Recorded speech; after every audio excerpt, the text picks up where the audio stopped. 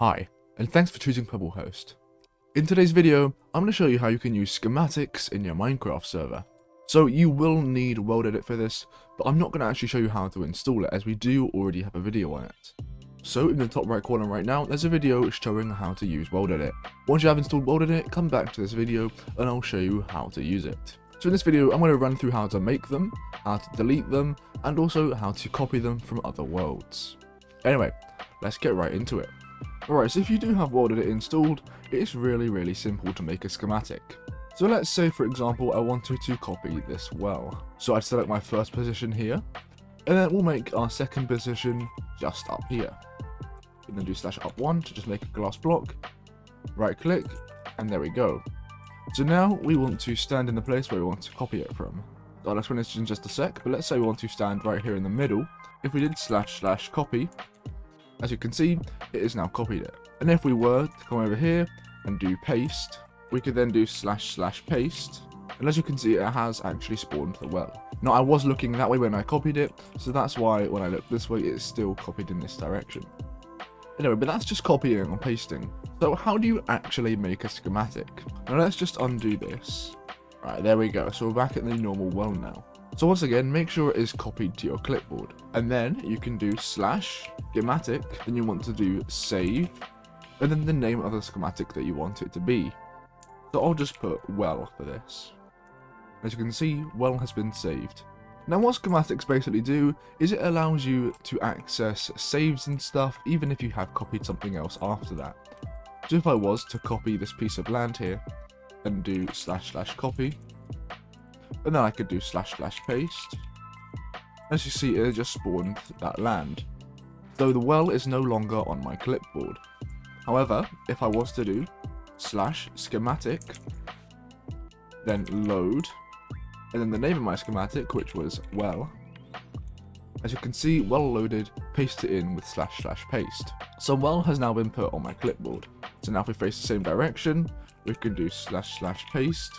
Then as you can see, the well has been spawned.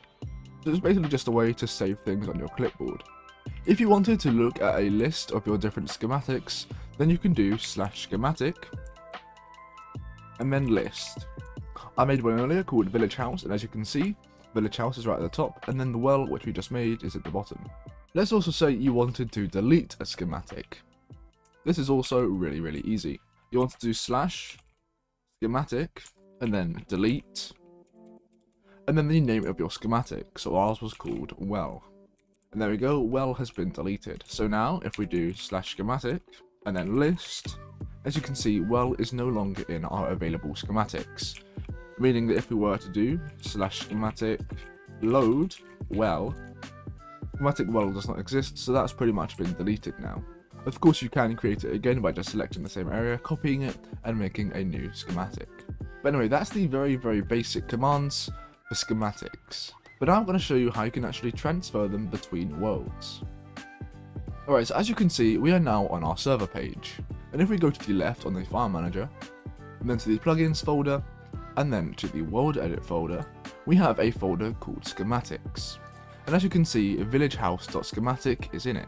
We deleted the world schematic earlier, which would have also been in here. But essentially how this works is you just drag the schematic files into this folder. So of course you go to other world files, grab the schematic file, and paste it in here. So I'll actually show you how to do that now. Alright, so we're currently in a different world, and if I do /schematic, and then list, as you can see, we have one available schematic called Big Tower, which is this big tower right here. And then if we go to our server files, alright, so we're now on the server page. So the first thing you want to do is go to the file manager on the left. You either want to go to the plugins folder, click WorldEdit, go to schematics, and then of course find your schematic. You want to click the checkbox next to it, and then click download. Once it has downloaded, you want to click back, and then go to the server that you want it to be in. Alright, so we're now on the server page for my main server. Then once again, we want to go to file manager, go to plugins, WorldEdit, schematics, and then you want to click upload, file, and select your schematic file and click open. It will then upload the file, and there we go. So for this, you don't actually need to restart your server. As soon as you put it in the server files, you'll be able to use it in game. Alright, so we're now joining our server. There we go. And now if we do /schematic and then list, as you can see, we have villagerhouse.schematic and also bigtower.schematic. And now if we were to do /schematic, load, and then big tower, there we go. We can then do / paste, and there we go. We now have the big tower from the other world. So it's actually super easy to transfer things across worlds. And of course across the internet there'll be loads of different schematic files for things like note blocks, which make songs, and everything like that you can literally just paste in once you have the file. So it's actually super easy to do. Anyway, I hope this video did help out. If it did, definitely leave a like and also subscribe. And hopefully, I'll see you next time.